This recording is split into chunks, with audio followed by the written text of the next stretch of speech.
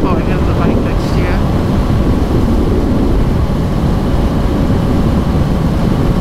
And I've had a couple of instances, like I had a foot peg break and I'm going to stop. Well, I got two problems here. One of them was, well, okay, your front brakes, your main brake stopping from, you know, highway speeds. But I was coming to a stop and I kind of needed the foot brake, but I'm all cattywampus, if that makes any sense. Where I'm sort of leaning over. It's that you're trying to catch your balance sort of thing. And that was the issue. I'm trying to stop and catch my balance at the same time. And that's not necessarily a good thing. So it took a little bit longer to stop that, and I didn't want to slide that front tire. It's one of them things, you know, something not expected. It's supposed to be holding your leg up, brakes as you're coming to a stop at a traffic light. You know? So I've had things happen. And being staggered like that kind of gave me twice as far to stop. And that was a good thing. I mean, I didn't go all the way up and hit anybody or anything like that. It's just I had that little extra room to bring the bike to a controlled stop. So that worked out great. And luckily it was this bike, by the way. I got this to stick my foot on. So I have an alternative. I need to put highway pegs on it on the outside of the mustache bars. I'm wanting the one where I can put my foot like this on the side, or I can put my foot out like that, either or. I don't know if I can see that or not. I'll find out when I watch the film. But it's Texas, where we have a bunch of pricks. I mean, Texas is full of assholes. Completely full. I'm probably one of them. Well, I'm sure I am. But it's like, if it's something they don't like, fuck you. And that's whether it's gun rights, that's whether it's something to do with a motorcycle. And you gotta remember, most people don't ride a motorcycle. Most people don't like motorcycles. I mean, they kind of like seeing a Harley, but on the freeway, you know, they're like, oh, that's a death machine, or what have you. Or, oh, what's that famous? You know, I would kill myself. I don't trust myself. No, that's not your problem. You know, people are like, I'm too crazy. I know plenty of crazy people on motorcycles. And trust me, you're not as crazy as they are. That's not why you're saying that. And I'm sure y'all get what I'm saying there.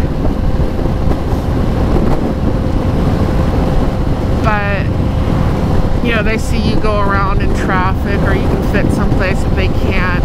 You know, these are the assholes that, if lane filtering's legal, would swerve in front of you. I mean, we have road rage shootings.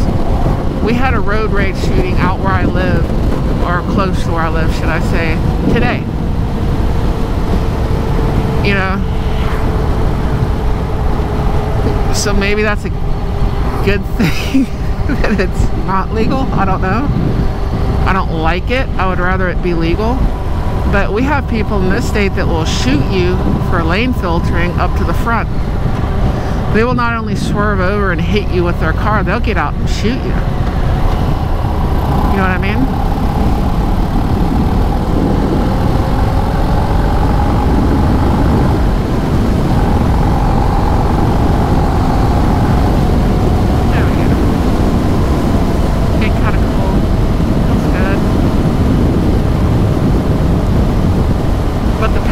Specifically, you know, when states are legalizing lane filtering and lane splitting, I can kind of see the point on the lane splitting.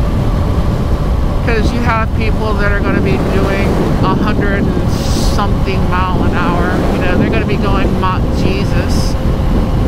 And, well, they're going to come up between two semis. I know because I drive a truck and I've watched people doing mock Jesus fly up between me and another truck on a motorcycle. And if you mess that up and you got wind coming from two different directions trying to pull you under, before my foot can even apply the brakes, you're already crushed and you're not even under the trailer no more. What's left of you is like a human crayon. So please don't do that. You know, so I can understand the lane splitting part, like with the speed limit thing. And I kind of think some of these states are doing it right when they legalize it, you know, under a certain speed limit. You know, you're doing 20 miles an hour filtering through traffic so your bike's not overheating. I don't mind that. I would love for that to be legal here. You know, at a red light, filtering up to the front, that brings everybody up. That means you can get through that next light without it becoming red. That's what that means. Because I'm going to take off faster than you. I'm going to be in front, and yes, I get to go, and yes, you think I'm cutting in front of you, but those people behind you have all moved up a vehicle length. A few of them got through the light if it's all backed up. Maybe the light didn't back up because, you know, there's less vehicles in the way. That's what it does. It eases congestion. Filtering up at a stoplight, like right here, eases congestion. That's all it does.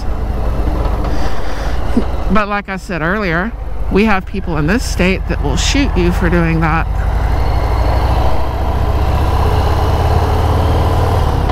Fortunately, I shoot back. Doesn't do any good when your hands are on the handlebars and you don't see them coming. You know, or they hit you with their car and knock you down and you're trying to get back up and they got the surprise on you.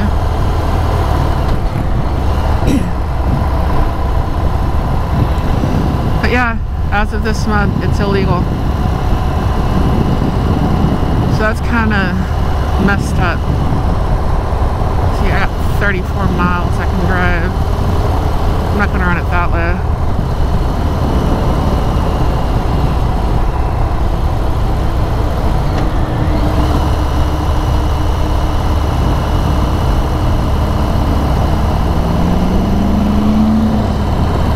Texas. A few places I like here.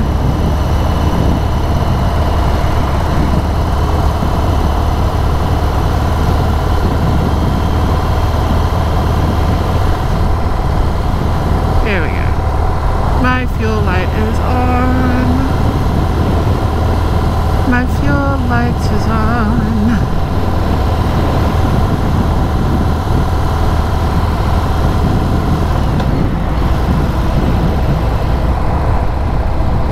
E is for enough, right?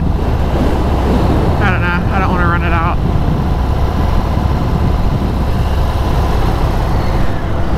I'll see how bad it looks when I get up here to a normal place that I stop at. I want to stop back there at that racetrack, but there's too many weird people that keep approaching me there. So I don't want to stop there.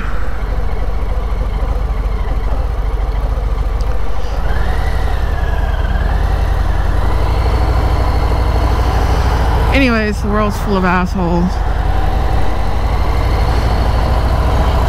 And everyone is, to a degree.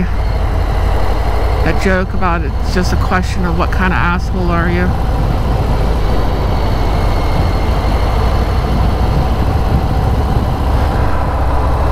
It says 33 miles. Hopefully that's accurate.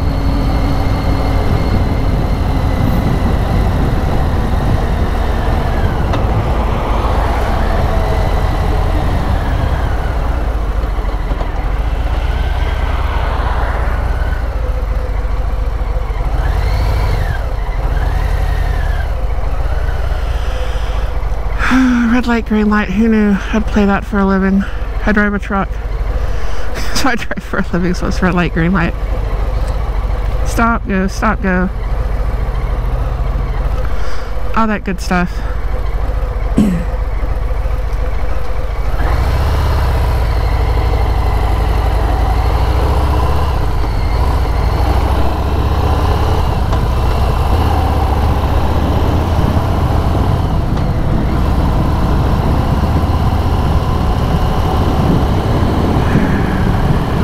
Know if I need to adjust the wind thing. It seemed like I'm getting more wind noise while I listened to my last recording on this one.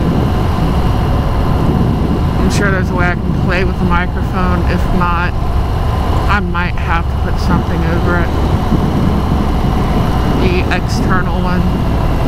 Or maybe my internal's picking up that kind of noise and I just need to put a good dead cat or something on it. That big furry thing on the end of the microphone. That's possibly it. I'll find out. Play around with it.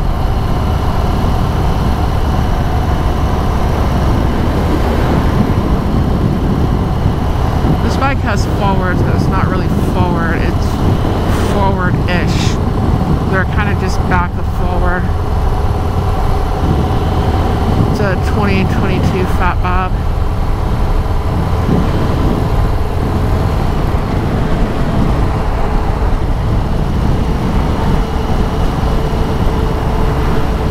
But anyways, if you have any comments about lane filtering or lane splitting, leave them in the comments section. I'll read them later, see if we can get a debate going. But my opinion, I don't have a problem with like lane filtering up to a red light or in stop traffic, something like that. That's not a problem. And I can understand why over a certain speed. So most people, you know, it's like lane filtering, lane splitting, same thing, kinda, you know, have a speed limit, you know, 20 miles an hour maybe, I don't know. Something where, you know, you keep the bike moving good even if you're not real experienced. I think 20 is more than good enough for that. That's, you know, about where the steering kind of changes.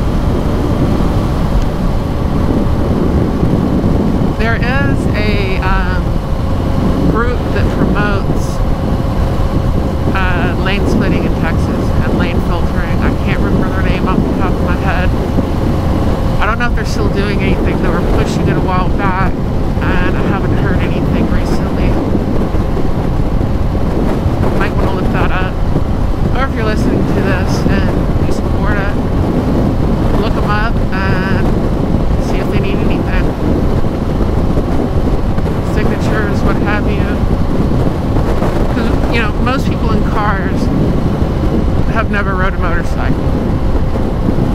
Their only experience may be some asshole that cut them off or what have you. And they may just be like, fuck you on your bike, you can sit in traffic with the rest of us. That's probably most of their opinion. They have no clue about what any of it's for. They're just going to look at, you're cutting in line. They're going to view you as the asshole.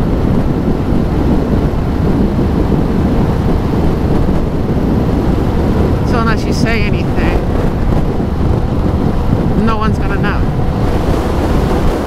Most of these people are never going to hop on a motorcycle.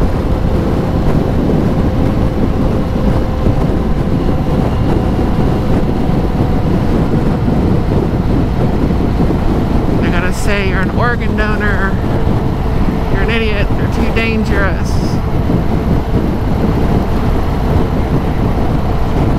They're not exactly wrong there. I mean, the risk is definitely real. I will give them that. This is a bike that I wrecked like, what, 2 years ago. And you don't have any protection. You hit something, especially head on, you're not having a good day. Especially when you hit an object that's not moving, like a tree. And from my experience, please don't do that. I had to kind of learn to walk again. They nearly took my leg. The peg that was down there ripped right through it like Spam. Then I was on a walker, then I was on crutches, then I was on a cane. I had to relearn how to drive my car, my truck at work. Then about the time the motorcycle was ready, I was ready to hop back on it. So, yeah, try not to hit anything.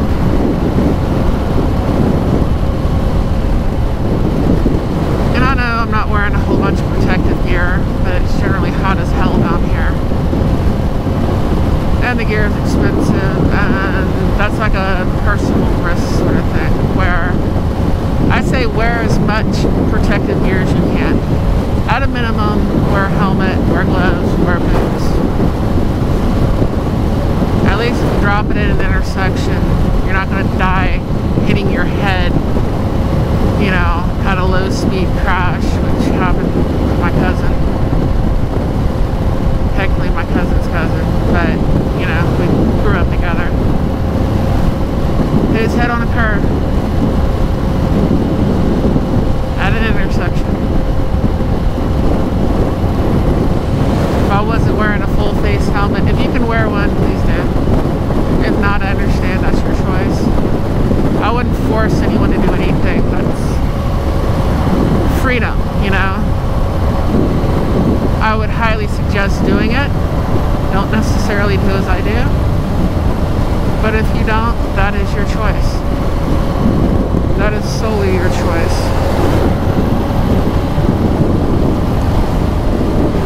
But I can tell you right now, if I fell off this bike for some reason, I'd be a human crayon right now. That's the second time I've said that in this video. You get my point. The concrete, asphalt, even gravel, I'll slid down the road on gravel.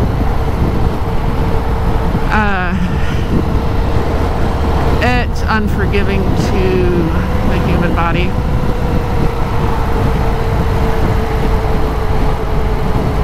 So like I said, if you can wear it, please do.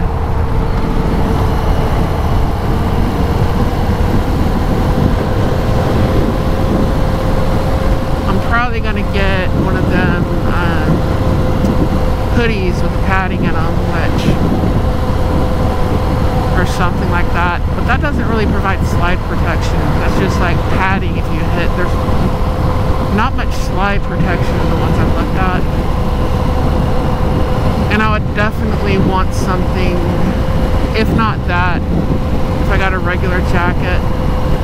Once it gets colder, I have a leather jacket, a big, heavy leather jacket that I do wear. You can see in some of my videos, that's the one I was wearing when I went to see my sister. That thing's heavy. That provides slide protection. Doesn't provide any fall protection, but it provides really good slide protection. And gloves, even at a, you know, low speed thing, you're going to try to catch yourself, palm your hands, and say, please wear gloves.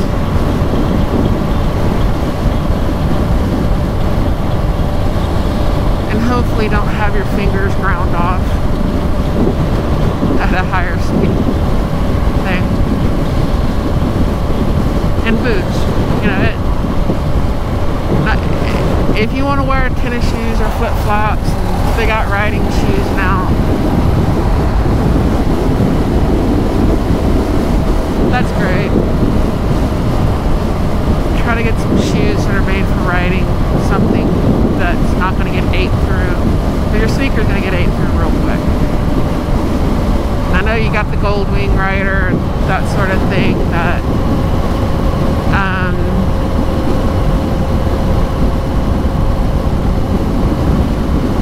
I sputtering? I don't think so.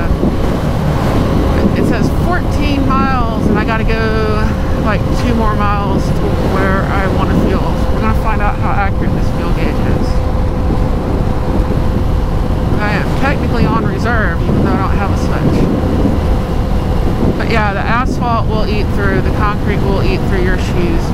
a problem. Your shoe is nothing. Shoes are nothing. Get some leather on your feet or a good riding shoe. But if you want to wear sandals, that is your choice. You have the freedom to do that. And that makes this country great. So, like I said, it's a personal choice then. Should you? Oh yeah. Should you wear a helmet? Definitely. I think you should wear a helmet. Am I going to tell you that you have to wear a helmet? No. That's your choice. You assess that risk. If you think it's worth it, you're going to risk, you know, injuring your brain, dying from something you shouldn't have. That's your choice. Have fun. I don't even think we need a law to say that.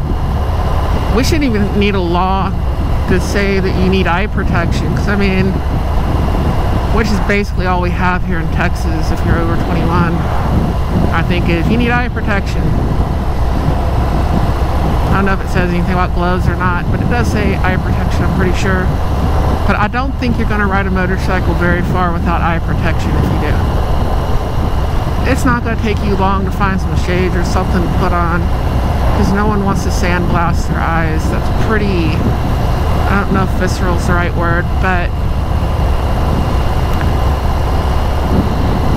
it wouldn't take very long of riding before you decide this is not a good idea. You know? Imagine that grasshopper that hit me in the shin, or kind of knee shin area earlier. Imagine if that thing hit you in the eyeball at like 75, 80 miles an hour. You're not going to have a good day. But it's very, very rare you ever see anyone without at least glasses on, some kind of sunglasses, safety glasses, something covering their eyes. And that's why you have an immediate response telling you this is not good. On the other stuff, there's not really an immediate response. There's an, okay, if this happens, and odds are I'll be fine. But if it happens, you're going to be hurt. You know? But it's your choice. And just like lane filtering, splitting, what have you, you don't have to do it. Some people got bigger bikes. They can't really fit up through there. This bike, if that became legal in Texas, I'd probably move the license plate. I'd get one of them things to go on the rear. You know, rear mount it instead of that thing Harley decided to stick out the end to beat your shin with when you walk by in the garage. Which is what this still has on it.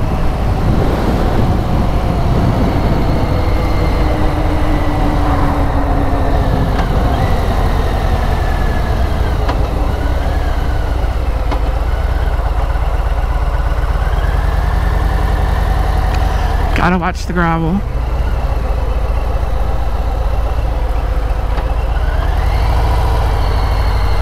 As you notice, it's all construction and trucks pull out there. Like I said, you gotta watch the gravel. Where do I want to go? I think here would be really good. There we go. I made it. Hooray. I made it. I did not run out of fuel. It's giving me a warning. Low, low, low. Okay. Apparently E does not stand for enough. It stands for empty. Who knew? But I'll catch y'all later. Let me know your thoughts on lane splitting, lane filtering, that sort of thing. And Texas deciding to specifically make it illegal this year. And I'll catch y'all later. Adios. Deuces. Ciao. All that good shit. Bye-bye.